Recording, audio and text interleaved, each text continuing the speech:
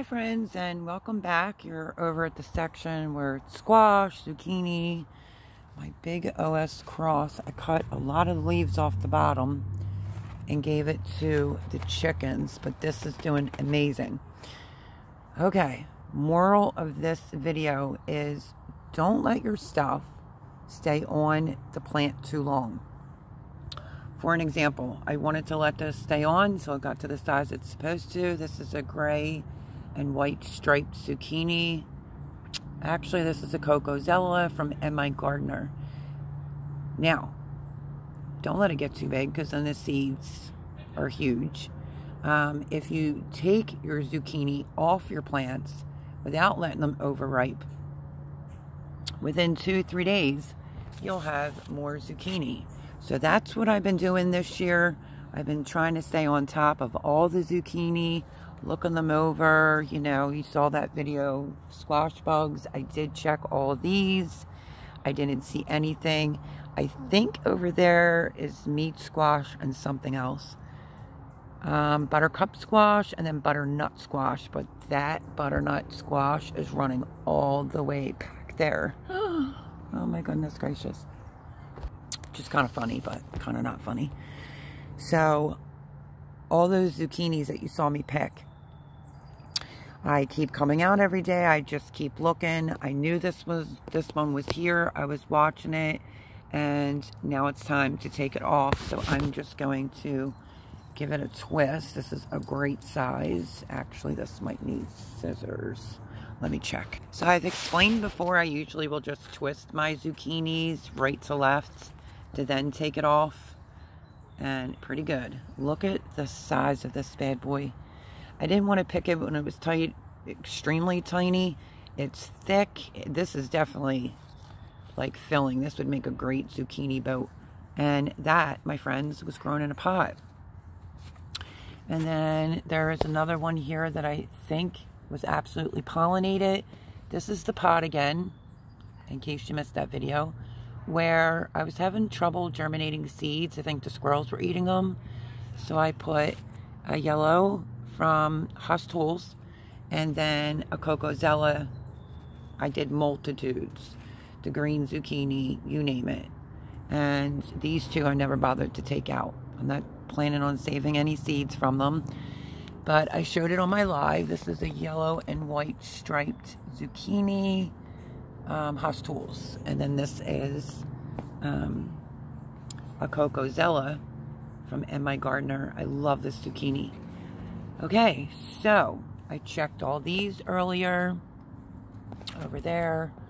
I think I saw one back there, and then I checked all those plants back there. You want to take your zucchini off pretty much immediately as soon as you find it, so that in 2-3 days, you'll have more. You don't want them to get too big.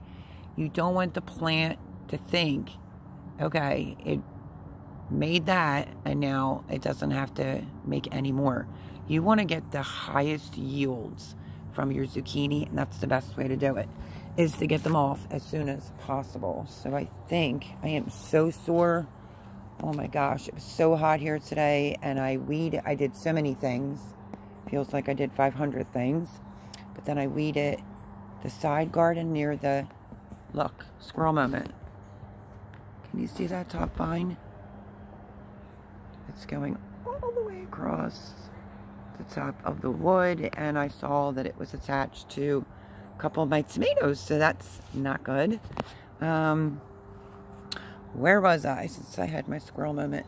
Oh, I weeded in the heat Jean's side garden next to the deck, and I think I did that for like 3 hours because it's out of hand. There is another Cocozella. This can go till tomorrow, and then I'm going to pick this right off. Has other blooms, has other ones starting, as you can see, and that's how you get maximum yields. I'm trying to make sure I didn't miss anything. And then this one today, I put a tomato cage over it, Jean's, to get it up off the ground. So yeah, yellow squash and that one there. And Let me see. I think this plant over here. Let me just double check. Lots of blooms going on. But I keep a real close eye this time. If I wouldn't have kept that close of an eye, I wouldn't even have caught those squash bugs at all. I just wouldn't have done it. Look at this kohlrabi. It's like huge. I've never ate it before. Bugs are eating the leaves, so this definitely has to be harvested. The kohlrabi. Jean bought that.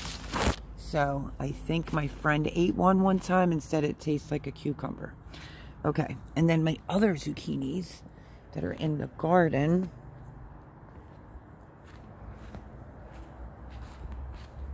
See if I can just show you without actually having to go into the garden. You can see, hopefully you can see. Let me move the leaf first out of the way. You can see the stem. You can see every single one that I've taken off. And now it is producing more flowers. And probably in 3 days, there'll be more zucchini on that. And then I have a small one already right there starting and more blooms. So zucchini, knock on wood, I did start some more seeds, but all my zucchini is doing wonderful. And that's because, hello, I'm checking on a daily. I'm not letting any zucchini get gigantic. I have zucchini in the house to make zucchini muffins. I have to make zucchini bread for Jean's sister. And yeah, so stay on top of your zucchinis and take them off immediately. Check your leaves every day. Check the underneaths. So far, I mean, knock on wood, I have not seen anything on any of these zucchini plants over here. No bugs, no eggs, nothing. And then I did check these. So I have 2 in this pot. I have that 1 right there. So that's 2, 3, 4, 5. And in the back would be 6. Oh, actually, and that one. I have 7 zucchinis. Because when Jean told me why don't I stay till October and garden, they love cucumbers, peppers, zucchini. I planted a lot of zucchini and I just started more seeds just in case these get knocked out. I do have the 3 smaller ones and then I'll have seeds already ready to go in. So that's how I do it. That's how I handle the zucchini situation. And this is a great size. It actually got very fat down this end within a matter of like a day. So that is my video. And now I will keep an eye on that one. And there's 2 yellows over there. There's 1. There's the other one. And then I have that one back there that I will look at tomorrow and determine whether or not I'm going to pick it. So moral of the story, harvest your zucchinis pretty much immediately. If they're up to size, don't let them get too big, and you can get a good production going with the plant. The plant will just keep on producing and producing and producing as long as you can keep the plant healthy. So that's my video today. Love y'all.